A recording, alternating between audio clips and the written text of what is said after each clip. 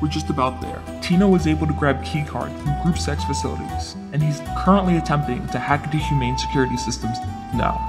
Now we know the IAA has been watching us for some time, but I think if we're able to get Raven into Rockford Hills and to create a distraction at Vangelico, then we'll be in the clear to head to Humane Labs.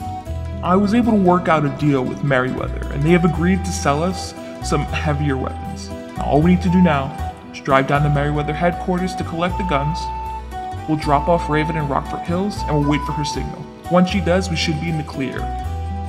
Now when Tino activates everything, it should give us about a 10-minute window before any alarms go off. Once we open up the safe, grab as much money as you can in that time. This is for the family.